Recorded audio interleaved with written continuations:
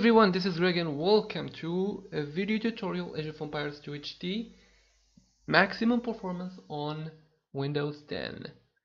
Alright, this is gonna be a very fast video tutorial, guys, and if it feels like it's going fast, just pause the video and check it out.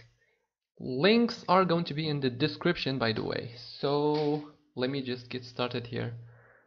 So if you're first to Voobly and you don't know how to set up Voobly, I think I'm gonna show you now how to do it. Just go to this link that is going to be in the description.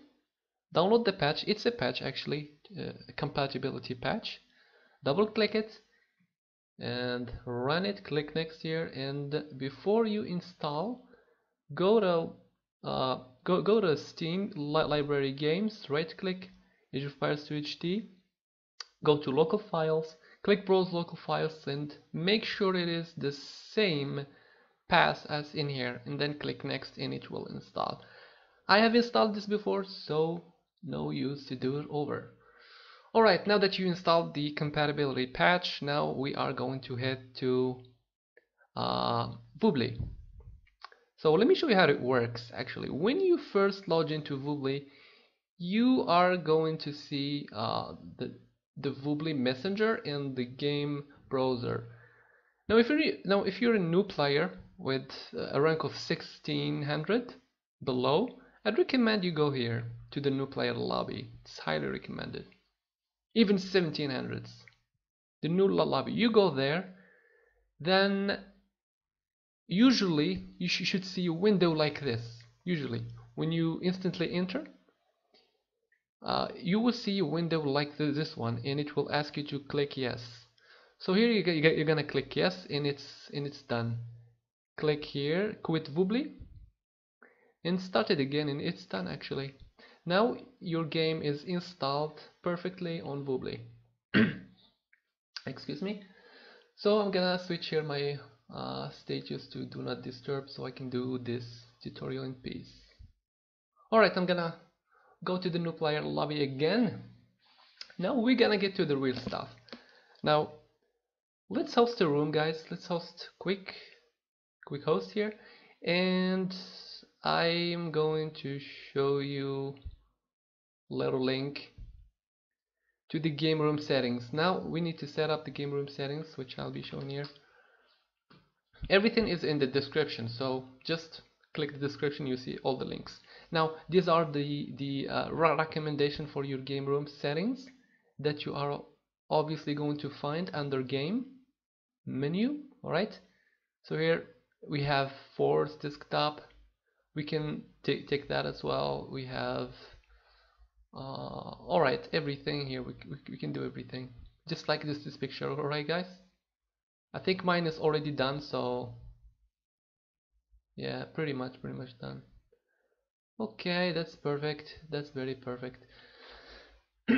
Now I think here at this point we are quite done with the game room settings. Now let's go to Voobly.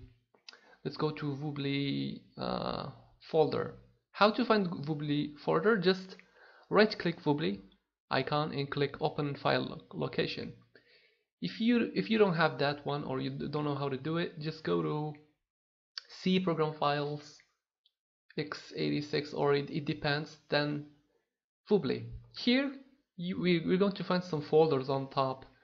Now I need you to click game data and then click AOC and then right click this one. We're gonna see this. We right click it and we're gonna make sure run as administrator, then hide the DPI scaling and Windows XP2. Okay, the same thing, we're gonna access user patch folder and do the same thing, the exact same thing, guys. Let's do it. We have run this game. Alright, I think now it is perfectly done. If you're wondering why I'm doing this, this will help actually to launch the game faster, and it will also help if you actually change the hotkeys or change the map settings, it will save up. So if you don't do this, there is a chance that your map settings and your hotkeys in case you change them, that they won't work. And by the way, if you would like to use your HD hotkeys, I have another video in the description. You can check it out, how to change or migrate the HD hotkeys to Voobly. Now we are pretty much done with the step 2.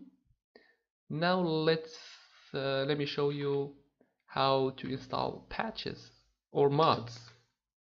Small trees is one of the most important patches to install. Once you have Voobly installed and everything, just click download here. Just click that download now, and it will install like this. You click launch and it will. Now there are pretty much other mods that you can check. Links on the description. Every time I say that. There are so much mods you can check out, guys. I'm not gonna be showing them here. Okay, what do we have on the list? Excuse me, I'm checking the list, guys, because I have everything listed here. Alright, we are going to do the clean boot now. Clean boot is one of the most important things. Let's do, by the way, you click window button here and you click run. If you don't have run here, just click here msconfig like this and you access it.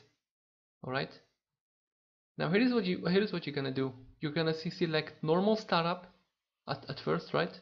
It's easy. Then you go here, you tick this one, hide all Microsoft services, then you click disable all. Mine are all already disabled, but it's okay, I'm gonna do it. Now at this point you're gonna click apply and OK. Alright, and after you click apply and OK, you're going to go to the taskbar, right click the taskbar, task manager. Now go to startup here, startup, and make sure to disable pretty much everything.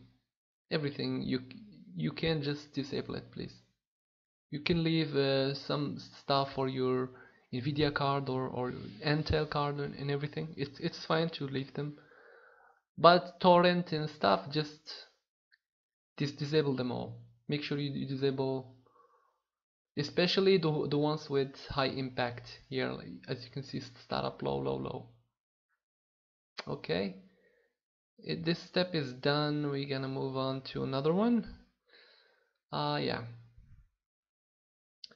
Windows 10 introduced a lot of lag, actual lag actually, so we are going to fix that as well.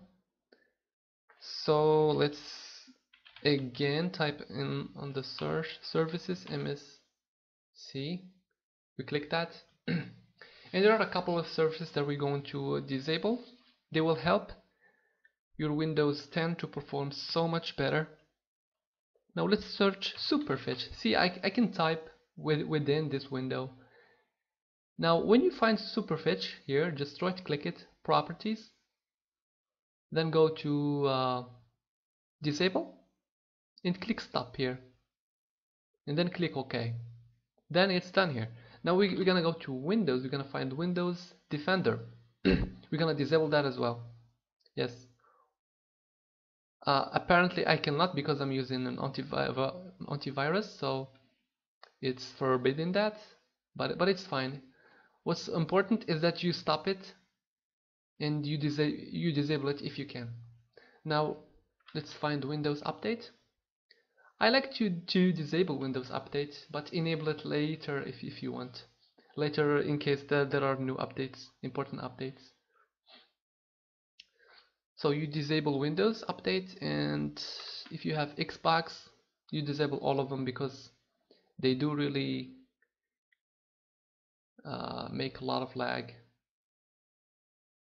Yeah, just disable them. All Xbox services, all these, 1, 2, 3, all of them. And we have Windows Search. You can disable that as well. It's important that you disable it. And Windows, I think it's Windows Themes or Themes. Let me check. Themes, yes. We are going to disable the themes. Click disable here again and it's done. I think these are the most CPU consuming services, so we are done with the services here. Alright, we're gonna open up Powershell, or let's type actually Windows PowerShell. That's better. Then we right click Windows PowerShell, we run it as administrator, as you can see here, and I will copy this code, paste it. When you right click, it's gonna paste itself, so now we just click enter and it will remove every single app, Metro app actually. So we're gonna wait for that until it's done. I think mine are already removed, so that's cool. And the way you can tell they are actually removed is that you go to the task manager again and go to app history. Here you will find no app here. It will be just like no data available, or maybe you're gonna find one or two. It's fine, because those ones, one of them is Cortana. So let's now show you how to remove Cortana. Where is my links? Okay, my links are here. Alright, just copy this link to your browser and download this file here. As you can see, it's a zip file. Alright, come on, download this. Are downloading it. Once you download this file, just drag all these files to your desktop, right? All these files to your desktop or any location. Then you will see two icons, this one and this one. Right click this one and run it as administrator. Now just wait for the process to be done, okay? And finally, at the bottom of the command prompt, you will see that you will need to press any key to continue. Just press any key and it's pretty much done. You can now restart Windows or wait until we finish all the steps, then restart. Okay, it's no big deal. It's no biggie. Okay, I think we're done with the remove Cortana, and we are pretty much left with the mouse input lag. I'm gonna show you one more important thing. You see the audio icon here on your taskbar. Just right click it and click sounds. Okay, now go to playback, and here is something very important. We are going to work under playback and recording. Under playback, we right click the speakers or headset that are set to default here. As you can see, default device. We're gonna right click that and properties, then go to advanced and make sure it is at 48,000 Hertz, or alright, 48,000 Hertz is best, and click OK. Then go to the recording and make sure it's the same thing, 48,000 Hertz, and click OK. You might wonder why. This will help so much to reduce the mouse lag, input lag. And for NVIDIA or any other AMD, yes, NVIDIA or AMD, you can actually now disable vertical sync. Vertical sync is so important to disable. So if you're using a monitor, just like me, I have a laptop like to a monitor, you will want to disable the vertical sync here. As you can see, it's off. And what's here, we have power management mode. You have this on maximum performance. Now we go to okay, adjust desktop size. Here it's very important. Here you want to have this on no scaling, and yes, I have this one unticked, and click apply. Alright, These actual settings will help you so much in the game. Alright, we have, alright, don't worry, it's red text, it doesn't matter. Let's go to the other one. I think this is gonna be the last one. This is gonna be the last. Let's install Adwcleaner. Oh, sorry, Adwcleaner, like this. You want to install Adwcleaner and scan. Okay. When the scan is done, you reboot the computer, and again, Hitman Pro.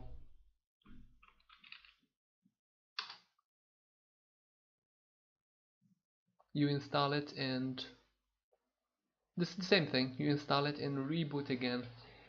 These programs will help you get rid of any malware, adware, or anything that will slow down your browser or your system. So it's very important to run these scans. Alright, I think the video has been brought to an end. Thank you for watching. See you in another episode.